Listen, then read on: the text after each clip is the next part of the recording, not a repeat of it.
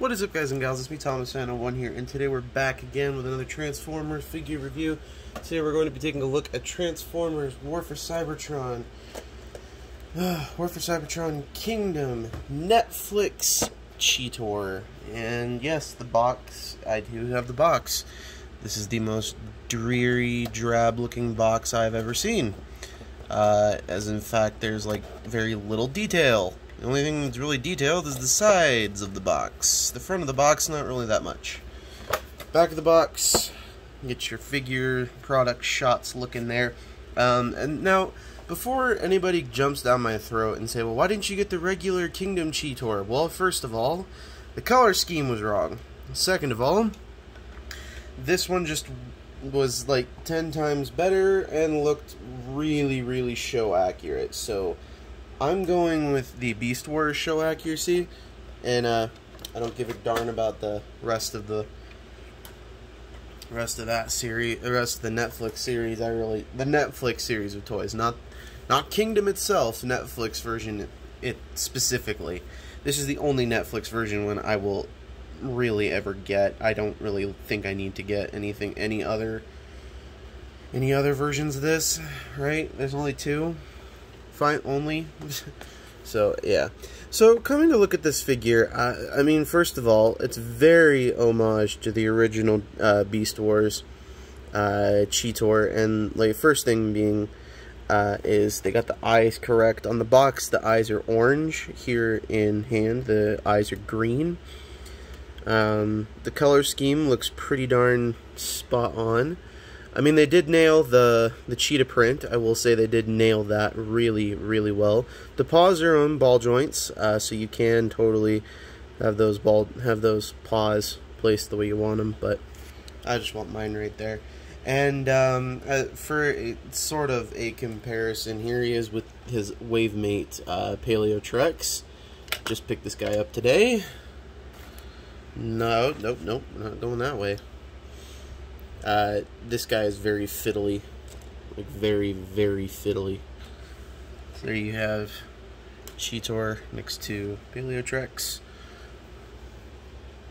And for one final comparison, here he is next to Blackarachnia. And the review for this one's coming soon. I have had several issues with it in recent days, so that's why there hasn't been a review for it.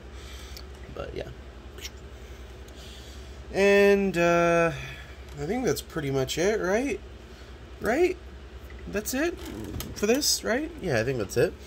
So without further ado, let's get the transformation started. Now the first thing you're going to want to do is kind of open the legs up in the back here, just to kind of give you a little bit of clearance. You're going to want to remove this, and then yeah, pretty much just gets that just gets this out of the way. And I guess we can start working on the figure. So as first thing you're going to want to do is you're going to want to take the this section here, bring the cheetah legs down and split, if it'll split open. There we go. And split this open, just like so.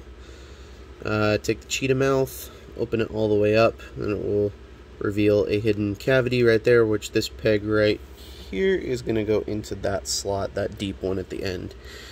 Bring it down and accordion it like so, and then push this, and all of that will just lock together.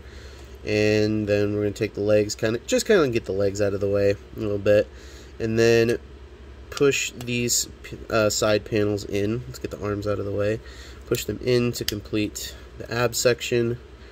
Bring the head back on an angle, because you do have to reverse the head to go into cheetah mode. You cannot do it the other way. You're going to want to bend it at an angle, rotate it around, and bring it back like so. And we're pretty much almost on the home stretch here. For the arms, what you're going to want to do is rotate them inward, and then rotate the fist like that. So it will start out looking like this, and you're going to want it to go like that, and then rotate the arm, and there you go. Straighten out the cheetah legs. Now, personally, I think this could have been a little bit better. This could have been like, you know, that Beast Machine's era looking Cheetor, but so then you're gonna, but pretty much that'd be nice. But you're gonna want to take the legs, pretty much fold them up, flip out the foot, fold up the legs, flip out the foot. Gonna make sure everything is all stable. The back pieces, people try to make them look too much like the original Beast Wars, and I think it's nice and all, but they give us these really nice hinges. So, I mean, I pretty much just kind of fold them together to the point where they just, you know, kind of make a straight little line on the back here, and it kind of gives up that stupid looking weird backpack pose. But there you have Netflix Cheetor in his robot mode, and my camera does not like to stay down. But anyhow, and as you can see, it is a very well done figure. If I do say so myself, I really think they outdid themselves with this one. The only thing that I can say that I really don't like about it is that there's none of this like dark metallic blue paint that is kind of covering up there. But I can live with it because, you know, it doesn't do half bad of a job anyway. And as for his accessory, now the instructions tell you to have it like this, right? But we all know that's ridiculously dumb and looks ridiculously dumb. So what I do is I kind of just prop it up on his shoulder like he's a lumberjack. Makes it look a little bit better, doesn't it? So anyhow, so without further ado, let's get into some more comparisons. Here he is with his big boss bot primal. As you can see, it's a good scale.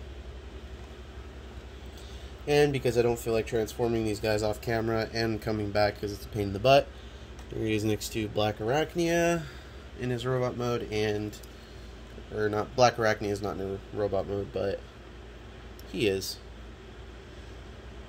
So, Paleotrex is a bit of a pain to maneuver due to the several intricate pieces to his body type.